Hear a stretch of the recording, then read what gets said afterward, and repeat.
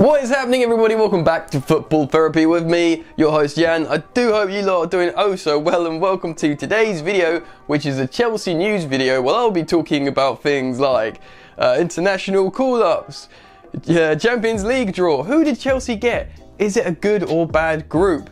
And also, I'll be talking about that forgotten man, Chelsea's Belgian striker Michy Batshuayi, and how it looks like he's finally on the way out of Chelsea because no one wants him. Before we get into today's video content, I'd like to request that you do subscribe to this YouTube channel. Hit the bell notification icon because I upload every single day and I want you guys to be notified of when I upload content. Oh yeah, and do me a favour and please like the video. Alright then, let's start with international call-ups.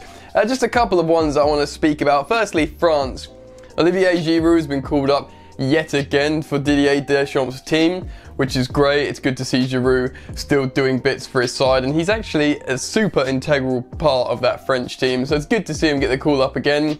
I'd like to hope he goes to the Euros. I mean, he's getting on a bit now, but how old will he be? 33, 34? It's nice to see Giroud's got a big important part to play regardless, and he could definitely supercharge that France team still. Although N'Golo Kante has not been called up, which further confirms the fact how he does have a serious injury, and he's going to stay at Chelsea, he's going to stay at Cobham and rehabilitate his injury. Now, turns out N'Golo Kante is actually human, and although throughout his career it looks like he's never really had any injury problems, since the end of last season where he played through injury in the Europa League final, and he was immense by the way playing through injury, he's had a couple of little niggly problems and they're not going away. It's good to see Chelsea are being extra careful with him, and it looks like they can cope without him at the moment due to Mateo Kovacic playing incredibly well in the similar role.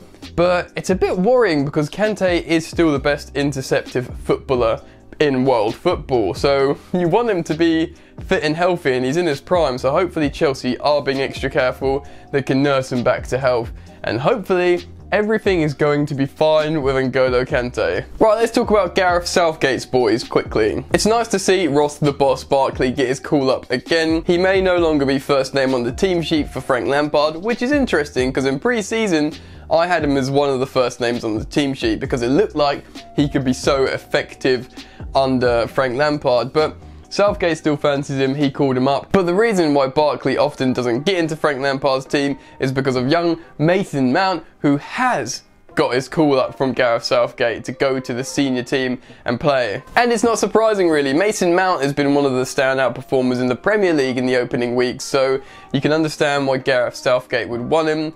He did call him up before to train with the team, but it's no surprise at all. He's probably was in his thoughts for a long time, and it's great to see him playing for England. Gareth Southgate was asked about Tammy Abraham. Obviously, he's had a good start as well. It took him a couple of games to get going, but he got that lovely brace against Norwich and played generally very, very well and won man of the match. Now, Gareth was asked about this, and although he wasn't called up this time around, Southgate did explain how he's very much in his thoughts. And you know what? Tammy Abraham is Chelsea's starting number 9. Now, if you're a team like Chelsea and your number 9 is a young Englishman, he has to be considered for the England team. It's like Marcus Rashford at Man United. And Abraham kind of is in the mould of how Gareth Southgate wants to play. I understand why he hasn't been called up this time around, because obviously Callum Wilson has been, and he's had a couple of England call-ups, and you know, he's scoring goals still, but Tammy should absolutely take Callum Wilson's spot, and if he keeps scoring for Chelsea, you could see him being England's number 2 striker behind Harry Kane. If Tammy Abraham scores more goals than Marcus Rashford this season, Rashford's got a lot to answer for, because Marcus Rashford is on like 300k a week.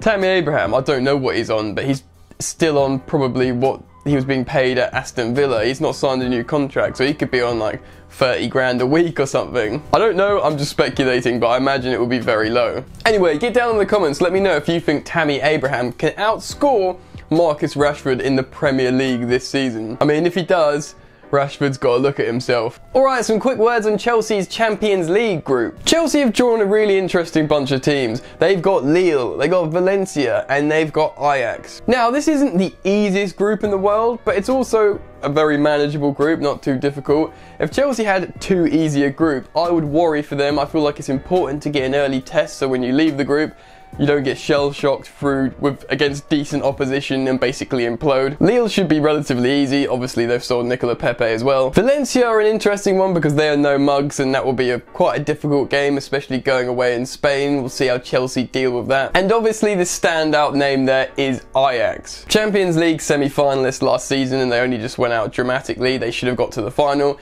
And obviously, champions of the Eredivisie. I worry that people and Chelsea might get complacent in regards to playing Ajax, because you could be like, well, come on, they've sold two of their best players in Matthijs de Ligt and Frankie de Jong. But the fact is, what made Ajax so great last season was this sort of sense of togetherness and belief. It wasn't really like one player that stood out. They were all incredibly good, and they've still got loads of those incredibly good players. So when Chelsea go away to the Johan Cruyff Arena in Amsterdam, they should be absolutely on their top game, because Ajax are still going to be an incredibly difficult opposition. So for me, a very winnable group, but the three teams in there, they could absolutely all have the odd result here and there. Certainly Valencia and Ajax will be looking to chip points away, and Chelsea need to be careful, because if there's a sort of evenly distributed points over that group, there could be a danger that Chelsea drop out, so they can't get complacent. They need to be on top of their game, and they can win that group. Right, so interesting. That's the international stuff out of the way. So let's move on to the main event. The forgotten man, the unwanted man, the excellent finisher. He's not a troublemaker. He's not a toxic influence in the dressing room. He's fit, he's in good shape. Why does no one want Michy Batshuayi? This is something I've spoken about many times on this channel. I've done videos on Michy Batshuayi. I've talked about his goal scoring record, how it's actually really good. I've done videos on just Chelsea strikers generally. Batshuayi is an amazing finisher. There's still a very strong argument that Batshuayi is the best finisher at Chelsea Football Club. You stick him in the box, the 18-yard area, you feed balls into him, odds are he's gonna score you goals. But that apparently isn't enough for Chelsea coaches, and it's three different coaches, very different coaches now. Antonio Kante, defensive disciplinarian, very rigid tactically, does a lot of shadow play, but you know, he's a winner, he's a character. Very strong-minded coach. Maurizio Sarri, very rigid tactically as well, but more laissez-faire, possession, passing patterns, very heavy on the passing type of coaching. He didn't fancy Michy Batshuayi either. And now on the complete other side of the spectrum, you've got Frank Lampard, the young English coach who wants to play more direct, still an expressive type of coach, wants his young players to go out and, you know, express themselves, score goals, be direct, but he as well does not fancy Michy Batshuayi. What the hell is going on? Well, we can all safely assume now that something's going on, and I said before, and it's not just me, it's journalists, it's people around the club, they've said there's a problem with Batshuayi in terms of retaining tactical information. You'd imagine that wouldn't matter as much for someone like Frank Lampard in comparison to his Italian predecessors, but apparently it is a problem. Amongst all that, Michy Batshuayi is a third choice striker now. There's no escaping that. You can tell Frank Lampard and Jody Morris, they want Tammy Abraham to be the number 9. He's got the number 9 on his shirt, but they want him to be the main man. He suits the way they play, he's aggressive in terms of his pressing, he runs the channels, does all that stuff that Batshuayi should be able to do, but he can't apparently, and stuff that you can't expect Giroud to do because of the type of striker he is. So we know Tammy Abraham's number 1, and we know Giroud's an important player and he's absolutely number 2, and in fact, in certain situations, Giroud might be picked over Tammy Abraham. I see Giroud being incredibly important in competitions like the Champions League, and he might actually be selected over Tammy Abraham in high-profile games. Like he was picked in the Super Cup. He worked incredibly well against Liverpool, and that is a high-profile opposition. So, I get it. Third choice Michy, and Frank Lampard was making the noises in press conferences like, Michy's a very important player for us. We need that competition. We need that competition for Tammy and Olivier. He could absolutely force his way into the team. But coaches say things apparently, and it looks like Michy Batshuayi could be on his way out. Now, the rumours are a loan deal to two clubs mainly that's creating the most sort of stir of information. That's Roma and Napoli. It's quite interesting really, because if he does go on a loan to Italy, he's done all 5 major European leagues. So he'd be at Marseille, Chelsea, Dortmund, Valencia, and then he can go to Serie A. Roma want him as a potential Dzeko replacement, and I guess he'd do pretty well there. But Ancelotti apparently also wants him at Napoli, and that would be a good move for him. Apparently, it's a 1-year loan deal, and I've read different things, option to buy, no option to buy.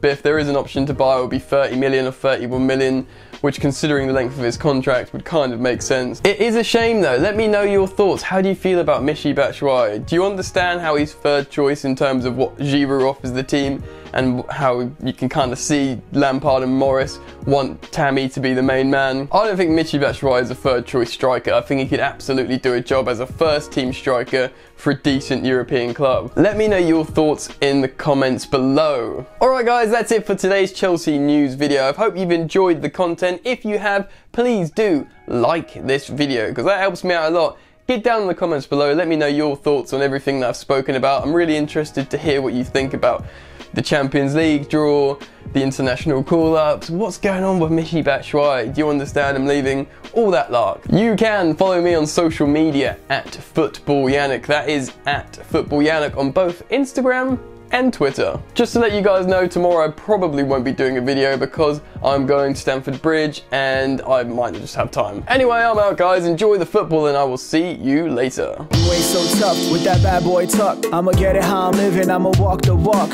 Outline my lines, I rap through thought. Body bag the verse, outlined in chalk.